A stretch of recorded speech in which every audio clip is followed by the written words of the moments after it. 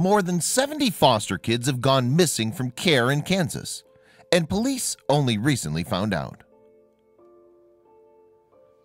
It's summer in Kansas, and 3 teenage sisters disappear from their great-aunt's home. 6 weeks later, no trace of them has been found. As questions begin to be asked about the system that placed them in their relatives' care, a shocking truth starts to emerge. Although we tend to associate foster care with children from broken homes, there are many different reasons why young people end up in the system. In some cases, their birth families are not able to properly fulfill their emotional and physical needs. In others, external circumstances may render parents temporarily incapable of caring for their child.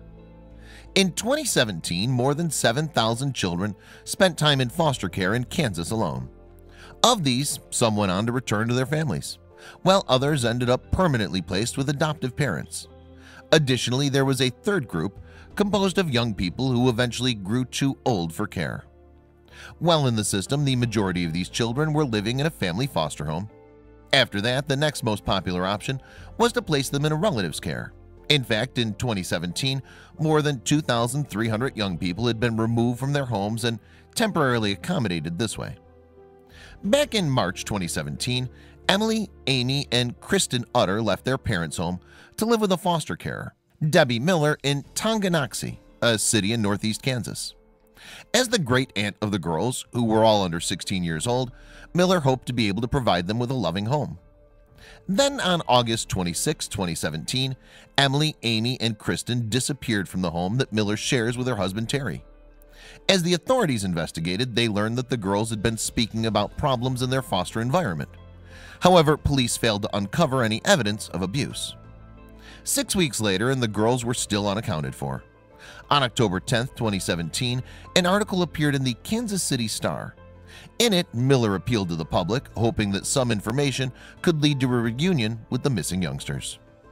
"We just want them to know that we love them, that we just want them to come home," Miller explained. "And it doesn't matter what's happened, we can work through whatever we need to." Police thought the girls were somewhere in the Kansas City area. After the article was published, many were left wondering why the disappearance of 3 vulnerable young girls had not been bigger news. Soon, lawmakers began to take a closer look at the foster care system. They were shocked by what they found. Later, on October 10, 2017, the companies responsible for arranging foster care in Kansas released some staggering statistics. Apparently, the Utter sisters were not alone. In fact, there were more than 70 children in the foster care system whose whereabouts were currently unknown. In eastern Kansas, foster care is provided by KVC Kansas. And during a meeting with a legislative task force, the firm confessed that 38 of their charges were considered missing. Meanwhile, in the western part of the state, St. Francis Community Services admitted that they were unable to account for a further 36 children. As these figures emerged, many expressed outrage. How could 70 children, meant to be in the care of the state, simply have disappeared? "I'm flabbergasted," local politician Laura Kelly told the Kansas City Star. What's more, there was worse to come. Kelly questioned Phyllis Gilmore from the Kansas Department for Children and Families, and Gilmore apparently appeared unaware of the Utter sister situation. The fact that the person in charge of the wards of the state has no idea that these kids are missing from her custody is just astounding to me, Kelly continued.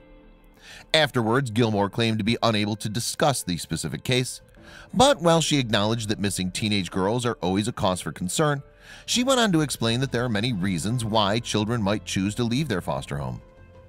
According to Gilmore, some foster children end up leaving care in order to reunite with their biological families. Meanwhile, others might seek out people with whom they already have a connection. Additionally, sometimes missing children will notify authorities that they're safe, although they won't disclose their location. Although the amount of missing children in Kansas seems shocking, KVC Kansas's chief clinical officer, Chad Anderson, claims that the number is similar in other states. Furthermore, it represents just 1% of the total foster care population.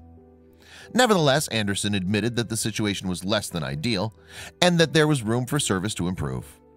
"I don't know that we as contractors have shared as much in terms of missing youth and the day-to-day as we probably should," he confessed to the Kansas City Star.